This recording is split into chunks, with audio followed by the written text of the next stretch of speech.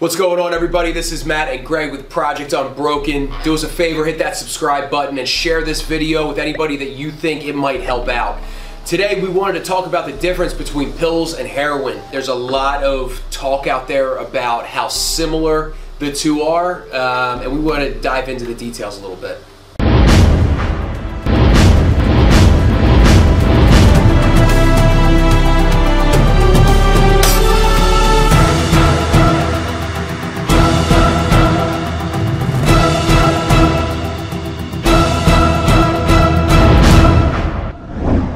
Yeah, so pills and heroin, very similar, but also very different.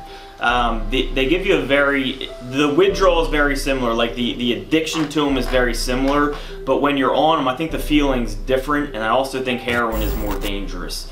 So pills for me always gave me a more synthetic high feeling. I felt the same feelings, but there wasn't as much drowsiness, there wasn't as much body high for me, and it just had a different synthetic feel to it. Whereas heroin, it was more gripping, like it kind of gripped me immediately.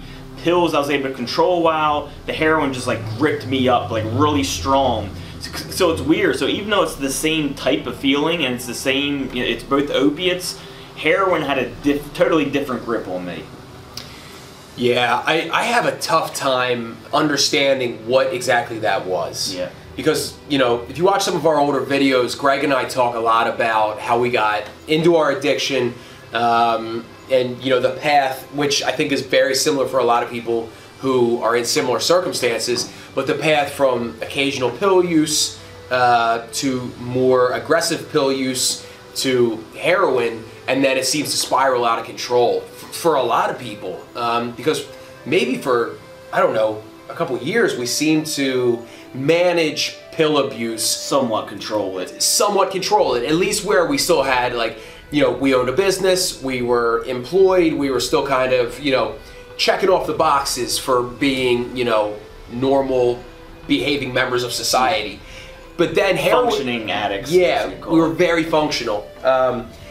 Heroin came along and it was almost like in 3 to 4 months everything fell apart. Yeah. Like the business went under, our friends started going to jail. It was just like really, it like spiraled out of control. And I had a tough time like going through it. I was like, what the hell is going on? Like I was in court more, I was in prison more.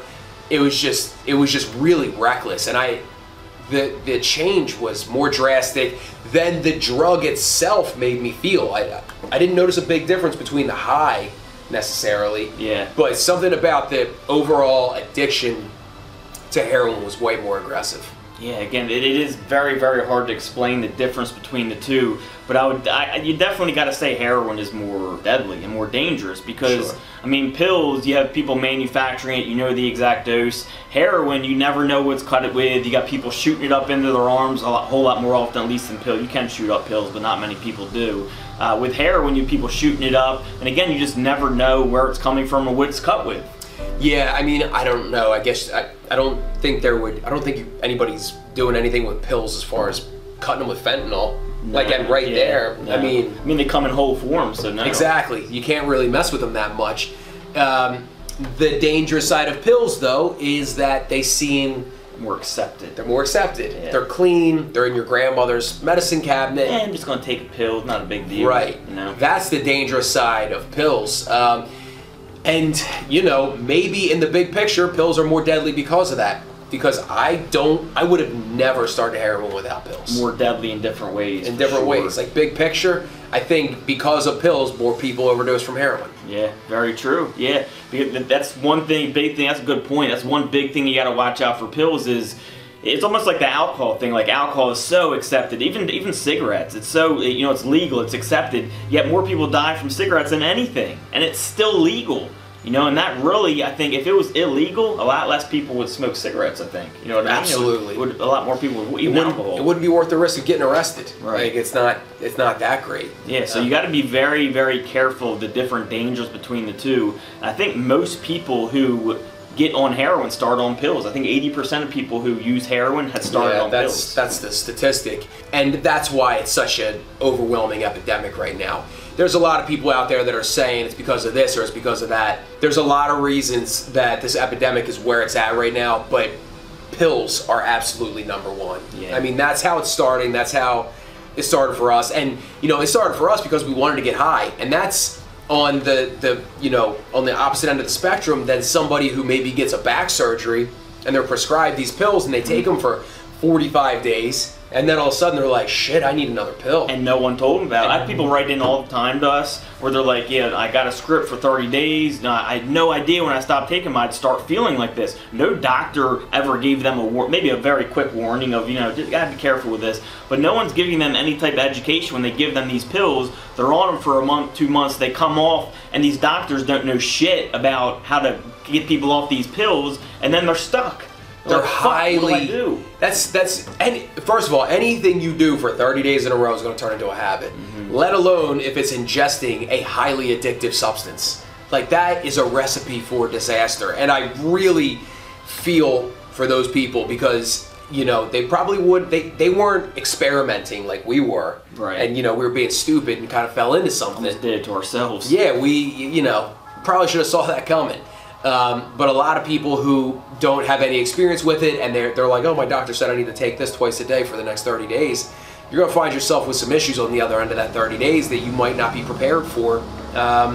Psychologically, physically, I mean, you know, you're going to be withdrawing.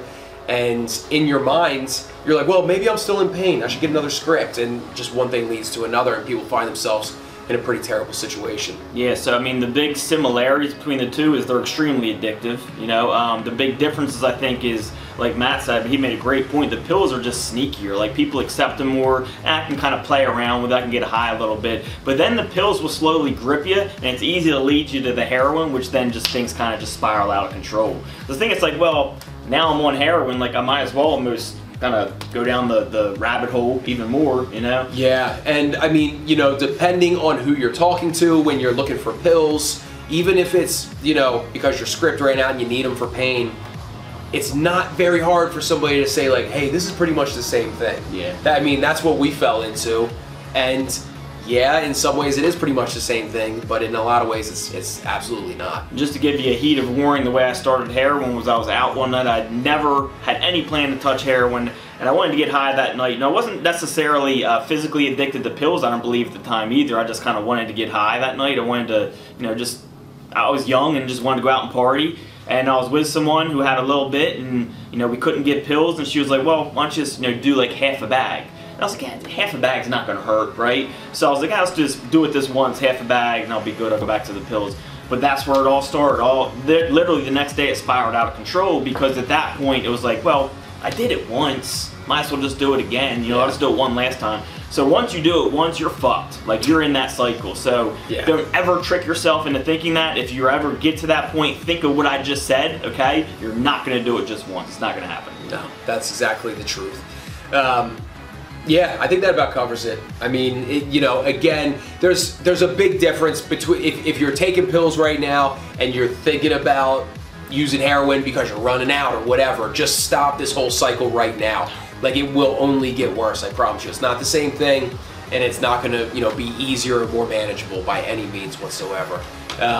If you guys need some advice or you have any questions about the, you know, even more in depth about the difference between pills and heroin or what withdrawal symptoms are like, check out some of our old videos or leave us a comment and let us know specific questions. We'd love to talk a little bit more about that kind of stuff. Yes, sir. Like, share, comment. See you guys soon. See ya.